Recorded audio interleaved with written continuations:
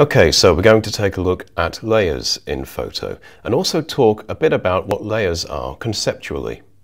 So layers basically form the composition of your document, and in Photo, layers can be made up of rasterized bitmaps, for example your images, tonal adjustments, convolution filters, and vector objects like shapes, curves, and text. So that's all very well, but why do we actually use these layers? Well, they aid a non-destructive workflow.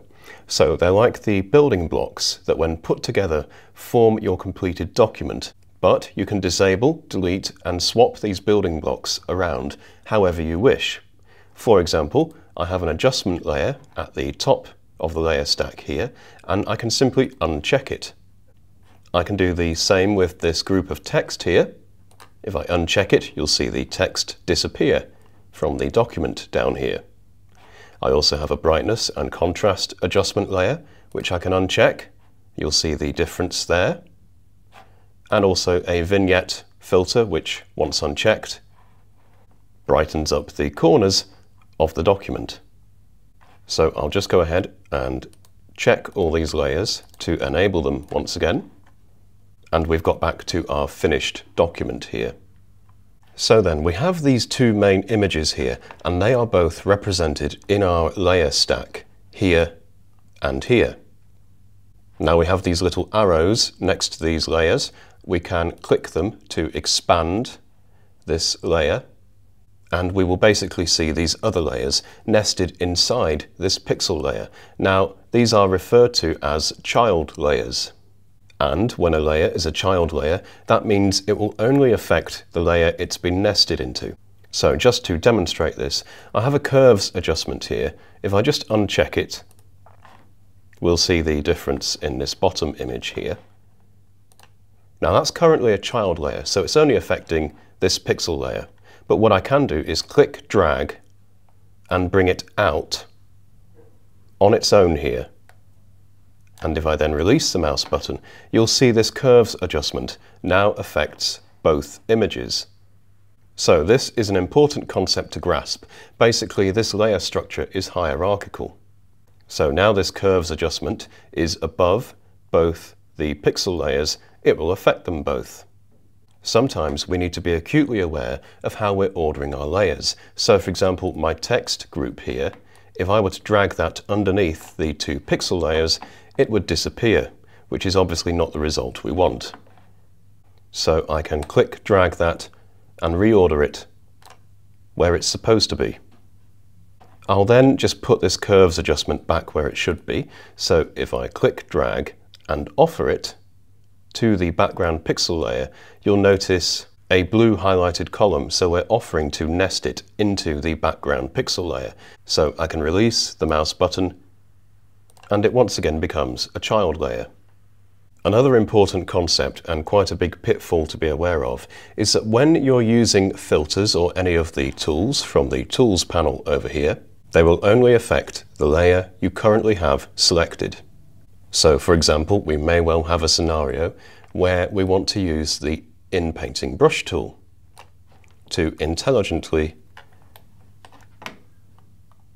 remove and replace an area of an image. Now you'll notice I have the curves adjustment layer selected here. If I then click, drag over this area, nothing is happening, and if I release the mouse button, still nothing happens. In order for this tool to be effective, we have to select a pixel layer. So instead we'll select the background pixel layer here, and then we'll try. This time we get a visible overlay, and if we release the mouse button, the In-Painting Brush does what it's supposed to do. So that is something you'll want to be conscious of. Many times the answer to why a tool or filter is not working is simply because the wrong layer has been selected.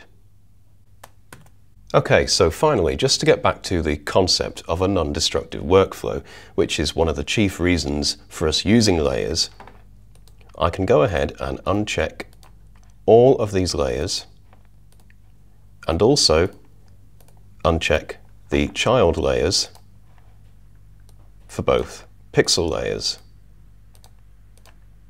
like so.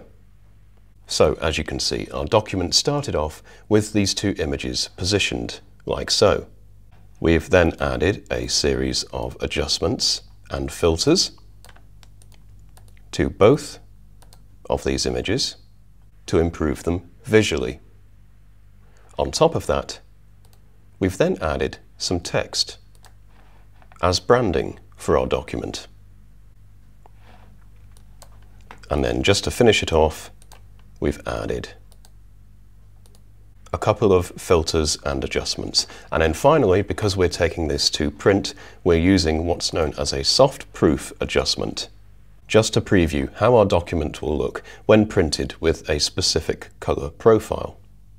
And at any point in our workflow, we can double-click any of these filters or adjustment layers and then freely adjust them.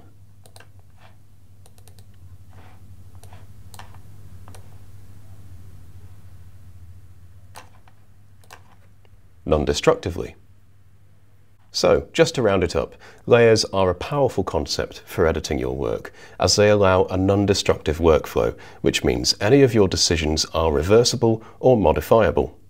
They're a key component of advanced image editing, and you can find out more about them through the other video tutorials or via the in-app help accessible here. Thank you for watching.